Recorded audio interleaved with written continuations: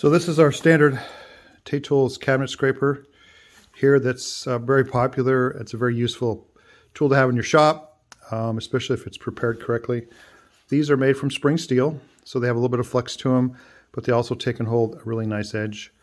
They're also 32 thousandths thick, and they are hardened to 38 to 42 on the Rockwell scale, so not terribly hard.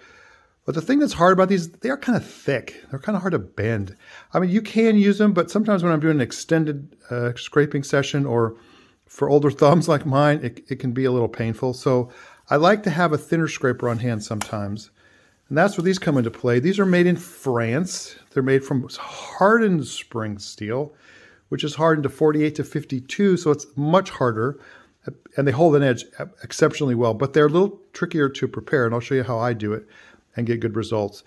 They're 16 thousandths thick, so I can actually flex these, and I can actually get into nice confined spaces with these if I need to. So I like having a set of these thicker ones here, and I also like having some thinner ones around. So let me show you how I prepare this scraper. So this comes out from the factory in France. This is rough. This edge is rough. It's been punched, so I need to do some work on it. So I'm going to use my cabinet preparation kit here, and I'm going to go ahead and I'm going to stick the scraper in the vise. I'm going to use my rulers here. This gives me an exact 20 thousandths of an inch protrusion sticking out of the vise. When I tighten it down, it works fantastic. See, now I got 20 thousandths sticking up. I'm going to put this in my vise over here. And I'm going to get my file and I'm going to clean that edge up. And I file just enough until I see fresh steel and no defects. So there we go. So now I go to my 80 micron film, and I'm just going to take out my file marks. I'm going to put it over here until I see a smooth edge all along, and I got it. Now I got to go and I need to polish that edge. I need to take it down to 40 microns, which is what I'm doing here. It's working great. And I polish just until I can see a nice shine all the way along, and I got it. So now I need to take my scraper out of the vise. And I'm going to use my magnet handle here, and I'm going to use one of these strips. This is the old ruler trick. It raises the scraper up just a little bit so the honing, it happens right on the edge. I'm going to go back and forth on this just until I see a polished edge right there. See, I got it.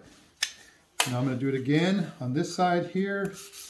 I just need to hone until I see a polished edge. And I can see a polished edge. So now this scraper is ready. I've filed and honed the face. I've honed the faces, or the edge, and I've honed the faces. Now I'm going to put it in my vise, and I'm going to use my AccuBurr. Now what I found is that I need to use the aggressive hook, or the aggressive groove on the AccuBurr to get a good burr on these hard scrapers. So I've already put some oil on this, so I'm going to run this over a couple of times until I feel a burr. Probably 3 times. See, I can feel a burr. You can hear that? That means I got a nice burr. So now, this is a piece of bloodwood, very hard. Let me show you how this thing works. See now, look at those shavings I'm getting. So now, I've just put a burr on a really hard scraper, and almost no time at all.